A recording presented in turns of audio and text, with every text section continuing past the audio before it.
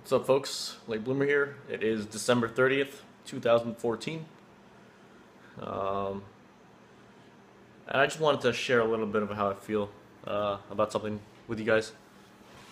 For the past 5 months, since August, I had this girl roommate, female roommate. Um, so, you know, she used to stay here. That's my room. That was hers. She had all her shoes over there and stuff. That's obviously the bathroom. Yeah, so I had shared the apartment with a female roommate. Um, I've had other roommates here in the past. Most of them, actually, all of them were male previously. This was my first time having a female roommate. She was a. I'm 31, and she was a young girl, comparatively speaking to me. She was only 21. She was an Indian girl. Um, but that's besides the point. What I wanted to say is, it's so weird because I was never really interested in like an Indian girl. But as when as time passed, as I got to know her more, she got to know me more. But it was always like on a just like a hi and how you doing basis.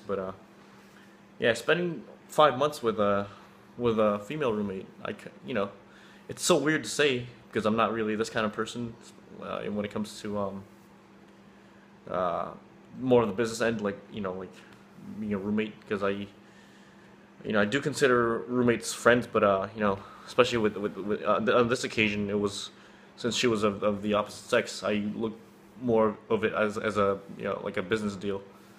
Um, so I never really looked at her as from the start as a potential you know close friend or whatever.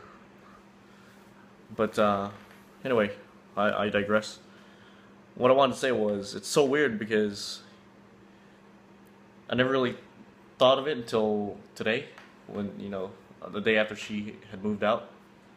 But I'm feeling a little bit of separation anxiety. It's like so weird because I'm always so used to her being around, uh, you know, the apartment, and I'm always so used to her, you know, talking on the phone like in her room, and just seeing her belongings and things around the apartment. And now it just feels so kind of like lonely in a sense. And yeah, I guess after spending 5 months, which is essentially almost like half a year with her, I guess I kind of got attached to her in a weird, well, not in a weird, but like in a sort of like a practical way, because I never really thought about actually missing her until she actually moved out yesterday. And I was like, wow, I felt this kind of like longing inside me, like just to want to see her again. So, to be honest, I did, I guess I felt, even though I'm 31 and she was only 21, me and her felt some sort of sexual attraction to each other, but I'm proud to say that I was actually able to resist, trying to make a move on her, and I was strong enough to keep it professional. But it was it was a, it was a an unusual dynamic because I was always used to having male roommates, and she was my first female roommate, probably gonna be the first and probably the last female roommate. Uh, you know, if I thinking about it now, she's probably gonna be the last female roommate. But who knows? Anyway, I digress again. It's just it's so weird. I'm not sure how you guys feel about your roommates, but and how you guys feel about how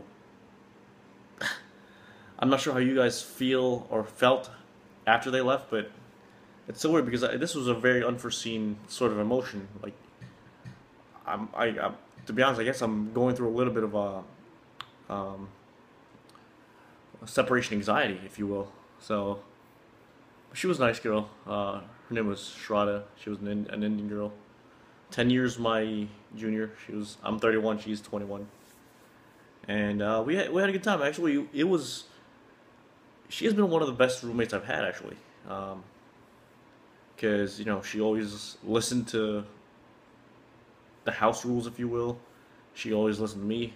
Um, she was, I wouldn't say relatively quiet because she did make noise, but all in all, she was a very good roommate. And yeah, December 30th, 2014, one day before New Year's Eve, and maybe a day and a half before the new year. And yeah, I just wanted to share that with you. And I'm also looking forward to celebrating New Year's Eve. I've actually got a couple of New Year's Eve parties to attend, or I'm planning to attend rather, and it should be good.